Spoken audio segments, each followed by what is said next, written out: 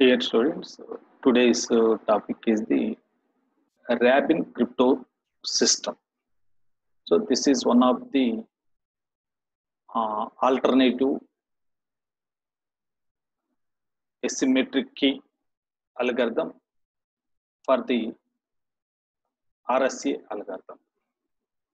So in the case of the it is RSA algorithm, mainly it is based on the exponentiation congruence in the RSA algorithm. So it is based on the exponential congruence. But in the case of the Rabin crypto system, it is based on the quadratic congruence. Quadratic congruence. So this is the main difference. So since it uses the quadratic congruence, the decryption of the message is infeasible. That means whenever the attacker tries to decrypt the message, it is infeasible.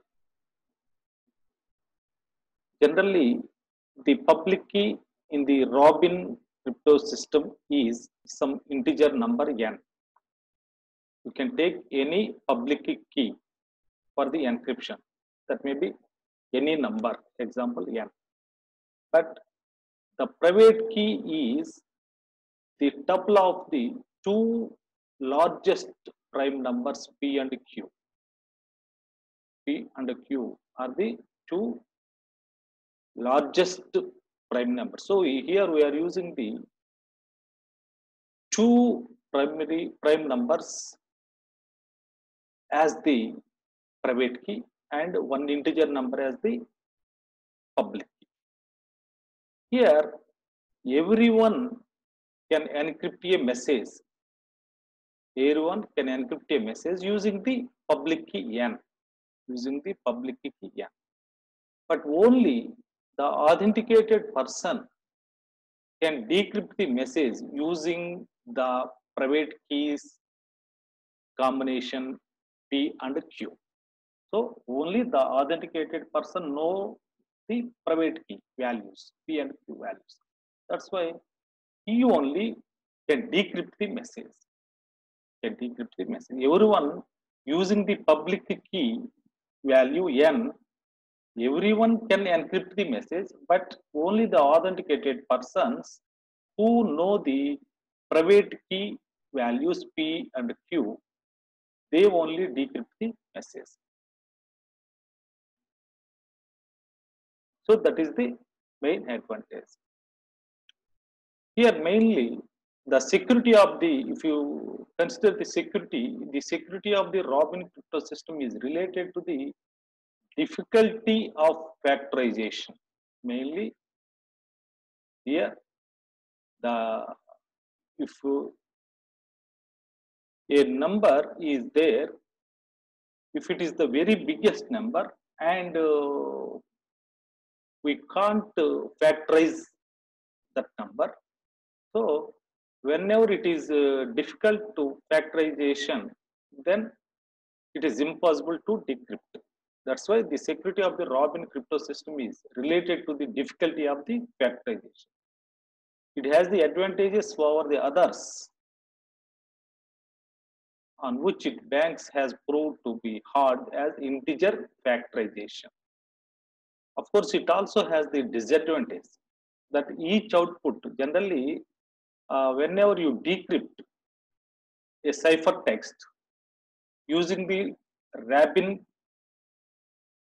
cryptographic algorithm, it generates generally four possible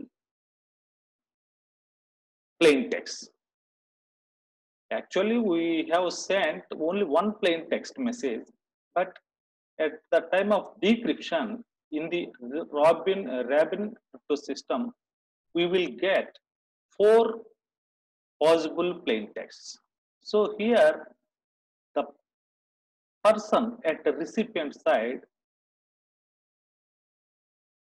has to choose the appropriate plain text. He has to select the appropriate plain text among the four. So it is the non-deterministic. It is not deterministic. So if the output is a ciphertext, so here we need some extra complexity required on decryption to identify which of the four possible inputs was the true plain text. That is the main disadvantage. So advantage is difficulty of factorization, so it's more secure. Disadvantage is by using this algorithm we will get four possible plain text. So we have to select the appropriate plain text at the recipient side. So for that we need extra complexity. Here these are the steps involved in the Rabin crypto system. First, how to generate the public key and private keys, key generation. For the key generation, generate two very large prime numbers, P and Q. So P is one of the largest prime number, Q is also another largest prime number. They must be not be equal to P. The P must not be equal to Q, and P and Q must be congruent to 3 mod 4. This is one of the important condition. The important condition between these P and Q prime numbers is either P or Q must be congruent to 3 mod 4. That means whenever you divide P by 4, the remainder should be 3. Otherwise, whenever you try Q by 4, the remainder should be 3. So whenever you divide either P or Q by the 4, you must get the remainder 3 only. So this is the relation. It must, the P and Q values must satisfy this condition. The P value is congruent to Q is congruent to 3 mod 4. That means whenever you divide P by 4 or Q by 4, you should get the remainder 3. That is the relation between. For example, if you see the assume, for example, P is equal to 139 and Q is equal to 191. So 139 modulo divide with 4 is equal to the remainder is 3, because 4 3 is 12 and 19 is there, 4 4s 16, then remainder is 3. So we got the remainder 3 for 139. If you check the 191 also, if you divide 191, modulo divide 191 by 4, so 4 4s 16, here 31, 4 7s 28, so the remainder is 3. So for both P and Q values, we got the remainder 3 after dividing it with modulo dividing it with 4. That's why you should take the P and Q values, though they must be satisfy this condition. Then multiply, you will calculate the n value by multiplying P and Q values. So calculate the n value by multiplying P and Q value. So here till now we have P and Q values are assumed and n value will be calculated by multiplying the P and Q values. So here the n value is assumed as the public key, and the combination of Q and P, not this one, Q and P will be assumed as the private key combination. So then return the public key and private keys. So this is the key generation. So using these steps, we have assumed the P and Q values. By using those and P, by multiplying those P and Q values, we get the n value. N is the public key and P and Q are the private keys. Now encryption process. So get the public key. Encryption can be done by the public key here. So get the n value. Now convert the entire message our plain text into some ASCII format, then it converts into some integer value.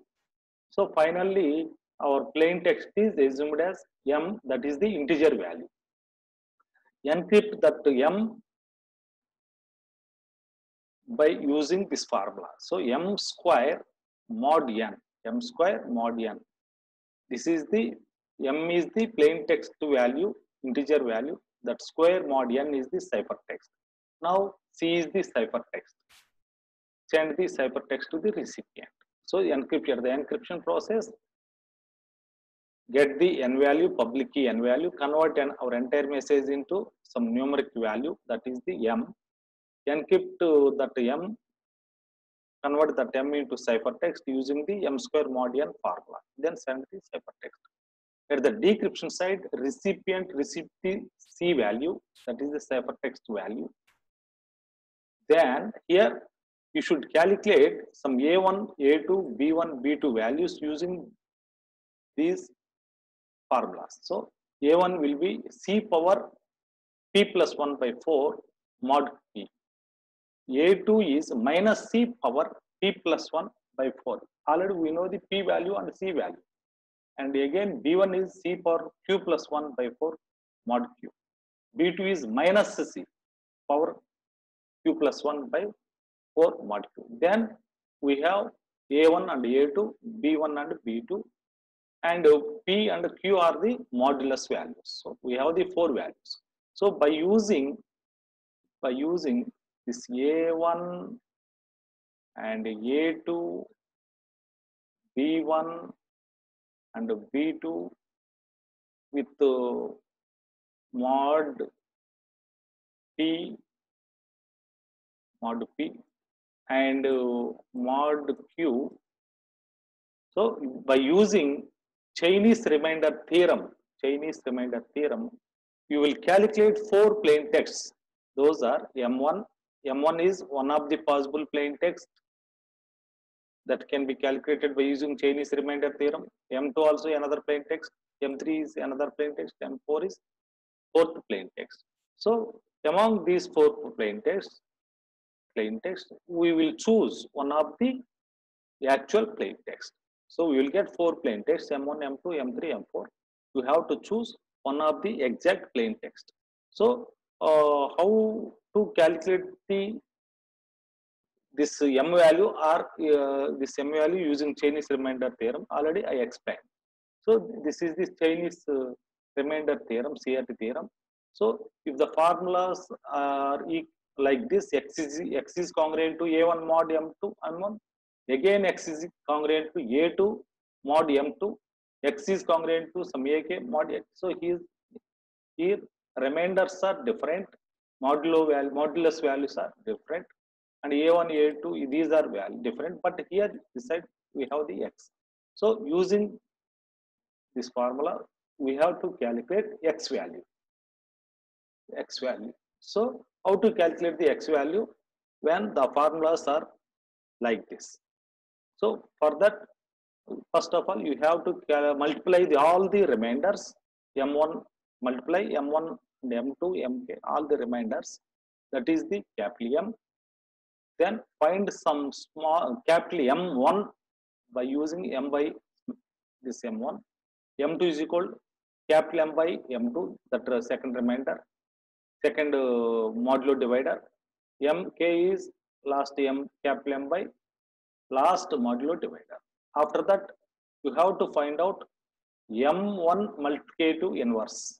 M1 multiplicative inverse, that is called m1 minus 1, and m2 multiplicative inverse up to mk multiplicative inverse. By using these values, we have to calculate x value by multiplying a1, that is coefficient, m1, this is the m1, and m1 inverse, plus a2 second equation coefficient, that m2 inverse, up to like that. Finally mod this m value, come this m value. So what is m value? Multiplication of all the modulo dividers, modulus values, that is the m value. So by using these formulas, we will calculate the actual plain text values. example, this is the flow of this one. At the example, Alice and Bob is there. Alice sending the plain text key. He encrypt this plain text by using key square mod n. So here n is the public key. N is the public key. So by using this n, encrypt the plain text and creates the ciphertext using this formula. This ciphertext is sent here. The ciphertext is decrypted by using the private keys P and Qs. P and Qs. Decrypt those two values. Then finally get the plain text. Now come to the example. The example, assume Bob selects, Bob is the sender, he selects P value is 23, Q is 7. Note that both congruent to 3 mod 4 because 23 divided by 4, remainder is 3. 7 divided by 4, modulo divided by 4, remainder is 3. So both are congruent to 3 mod 4. Then calculate n value P into Q, that is 23 into 7 is equal to 161. Now Bob announces n publicly. So his public key is 161, but he keeps P and Q values as private. So assume here Bob is the recipient. So the recipient side, Bob is there. He will send his public key to other to send some messages from them. So whenever the Bob wants to receive some message from other person, he should send his public key to him. That's why he calculate n value by multiplying two large prime numbers. Here, for example, I have taken small values, but actually they will take very, very biggest prime numbers. So here, for example, I have taken small values only. After calculating n value, n is the public key and P and Q are assumed as the private keys. Now, Alice is the sender. Alice wanted to send some plain text. What is the plain text value? P is equal to 24. Plain text value is 24. So already I told in the previous case, entire our plain text is converted into some numeric value. For example, it is 24 here. The plain text value is 24. Now Alice wanted to send the plain text 24 to Bob. Note that 161 and 24 are relatively prime. Here you have to choose what is the plain text value 24 and what is the public key of the Bob 161. So both values should be the relatively prime. What is the meaning of relatively prime? Both should be the co-primes. That means GCD of 24, 161 should be equal to 1. Then we can say both are relatively prime or co-primes. Now, Alice, she calculates ciphertext value. So what is the ciphertext? Converts the plain text into ciphertext by using this one. So C ciphertext is equal plain text 24 square, that is 93 mod public key 161. So 24 square mod 161. Actually 24 square is equal to 24 into 24. This is equal to 24 into 24. Its value is equal to, actually it is 576. It is the 576. 576. After modulo divide it with 161, you will get 93. So 93 is the ciphertext. So actual plain text is 24. This plain text 24 is converted into ciphertext 93. This 93 is the ciphertext that will be sent to the Bob. Bob is the recipient. 93 is the ciphertext that will be sent to the Bob because he is the recipient. Now Bob receives the 93 that is the ciphertext and calculate the four values as per the given formulas. A1 is equal to A2, A1, A2, B1, B2. What is the formula? A1 is equal plus ciphertext power P plus 1 whole by 4 mod 23. That is equal to, if you calculate this one, you will get 1 mod 23. So after calculating this one, you will get 1 mod 23. How to calculate that one? 93 power 24 by 4 is 6. 93 power 6 mod 23. Its value is equal to 1. Its value is equal to 1. Now, like that, calculate the remainder. How to calculate these values? And those will be already explained. So, for example, how to calculate minus 93 minus 93 power 24 by 4. That means 6 mod 23. This is equal to actually minus 93 whole power 6 mod 23. Already we have the 1. This is minus 1.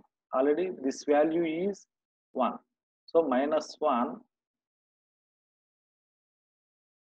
mod 23. So since the modulus is 23, here minus 1 23 means its positive value is minus 1 plus 23 is 22 mod 23. So like that, whenever you got the negative value here, after adding this with modulus, you will get some positive value. So this is 22 mod 23, 4 mod 20, 4 mod 7, 3 mod 7. So these are calculated by using these formulas. By using these formulas, we have calculated A1, A2, B1, B2 values. Now we have the A1, A2, B1, B2 values. By using these combinations, A1 and B1, A1, B2, A2, B1, A2, B2. By using these combination values, you will calculate 4 plain text. So if you observe the case 1, how to calculate the plain text using these values, that can be calculated by using Chinese remainder theorem to find the 4 possible values. So how the Chinese remainder theorem will work? See the case 1. First case, take the A1 value is 1, B1 value is 4. As per the previous example, A1 is 1 mod 23, B1 is 4 mod 7. So A1 is 1, its modulus is 23. B1 is 4 and its modulo divisor is mod value is 7. So write down these values in the Chinese remainder theorem format. That means some x is equal A1 means 1 mod its remainder 23. Again x equal to B1 is 4. What is its remainder? 7. So we have the two formulas here. X is equal to 1 mod 23. X is equal to again 4 mod 7. These are like this. X is equal to some coefficient A1 mod some modulo divided value, modulus value. Again x is congruent to A2 some modulo division value. So by using these combination, x is equal to 1 mod 23, x is equal to 4 mod 27. So we will calculate x value by using Chinese remainder theorem. For that, first to calculate m value, capital M value. Capital M is nothing but this modular division value into this modular division value. 23 into 7 is equal to 161. This is capital 1. This is capital M. Now capital M1 is equal to capital M by this first modulus 23. So 161 by 23 equal to 7. This is M1. Now M2 is equal to M by this is second modulus 7. So 161 by is equal to 23. So capital M1 is equal to 7, capital M2 is equal to 23. Now calculate M1 inverse. M1 inverse. M1 is 7. 7 inverse mod 23 is equal to, as per the multiplicative inverse formula, 7 inverse mod 23 means 7 power, since 23 is prime, 7 power 23 minus 2 mod 23. This is equal to 7 power 21 mod 23. So 7 power 21 mod 23, the answer is 10. How to get this 10? Already I explained in the previous classes. Generally, 7 power 21 mod 23 can be calculated as, first calculate 7 power 1 mod 23. What is the answer? Is equal to 7. Then calculate 7 square mod 23. So that is 49 mod 23. 23 into 2, 46. Here 49. 49 minus 46. It is 49 minus 46. Remainder is 3. So 7 square mod 23 is 3. Now 7 to the power of 4 mod 23 is equal to its value square, 3 square. 3 square means 9. 9 mod 23 is 3 square is 9. 9 mod 23 is 9. Then 748 is equal to 74 square. That means 9 square is 81. 81 mod 23 is 81 mod 23. What is the 81 mod 23? 81 divided by 23. So 3 times 23, 3 times. Then remainder is 81 divided by 23. 3 times it will go. Then the remainder is 12. So its value is 12. Its value is 12. Now 7 power 16 is equal to this 12 square. That means 144 by modulo divided by 23. This is equal to 144 divided by 23. It 23 6 times. Then remainder is 6. Remainder is 6. So we have different values. 7 power 1 is 7. 7 square is 3. 7 to the power of 4 is 9. 7 power 8 is 12. 7 power 16 is 6. Actually, we need to calculate 7 power 21. So 7 power 21 mod 23. 7 power 21. So for that purpose, convert the 21 into binary form. So its value is the binary form of the 21 is, actually it is 10101. That means you have to multiply here 7 power 1 value, leave the 7 square value and multiply 7 power 4 value, leave the 7 power 8 value and multiply 7 power 16 value. That means 6 into 4 is 9 into 1 is 7. So that is equal to 6 into 9 into 7 is equal to 378 by modulo divided by 23.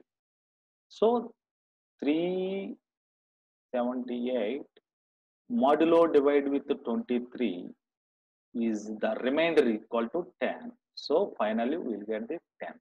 Like that, we have to calculate the M2 inverse. That is M2 is 23 inverse mod 27. It is equal to 4. Now finally calculate the plain text X using these this coefficient A1, A2, then M1, M2, then M1 inverse, M2 inverse. So first A1 into M1 into M1 inverse, A2 into M2 into M2 inverse. So this is equal to 438 mod 161 is equal to 116. This is the first plain text. Now, if you consider the second case, A1 and B2 combination. A1 is 1, here B2 is 3. Already in the previous case, A1 is 1, B1 is 4. In this case, A1 is 1, B2 is 3. So, if you write and the modulo divisors are 23 and 7 only. So, if you write these values in the Chinese remainder theorem formula form, x equal to 1 mod 23, x is equal to 3 mod 7. So, here these modulo dividers are not changed. That's why this M value, M1 inverse, M2 inverse, all the values are same. Here only this A2 value is, this coefficient is changed. From the previous case and this case, only this A2 value case, this A2 coefficient value changed from 4 to 3. In the previous case, it is 4. Now it is 3 only. That's why only all the values are remains same. Only this value is 3. That's why finally, after multiplying these 346, after solving this value, we will get the 346 mod 161 is equal to 24. This is the second plain text. And the third case is A2 and B1 combination. A2 is 22, B1 is 4. So the formula is x is equal to 22 mod 23, x equal to 4 mod 27. So after by using these two formulas, apply Chinese remainder theorem theorem here. So m is the same 161, m1 is 7, m2 is, so here the m1 inverse is 10. These are values also same. Only here this value changed. All the values are remains same. Only this value changed. That's why its value is this one. It is equal to 137. And fourth case is only A2 B2 22 33. So here only this value is changed from the previous case. So that's why it is equal to 45. So finally we have calculated 4 plain texts. So first case 1 plain text is 116, case 2 plain text is 24, case 3 plain text is 137, case 4 plain text is 45. So case 1 is 116 plain text, case 2 is 24, case 3 is 137, case 4 is 45. Among these, what is the actual plain text sent by Alice? Actual plain text sent by, we assumed the plain text sent by the Alice is 24. So this 24 is received. Actually, Bob received. Actually, after calculation, he got 4 plain texts. Among these 4 plain texts, we have to choose the actual plain text, that is the this 24. This is the way of sending the plain text and receiving the plain text at the recipient side. So how to encrypt, how to decrypt, how the public key calculated, what are the private key combinations, and how we have performed this one. So this is the Rabin Cryptosystem algorithm.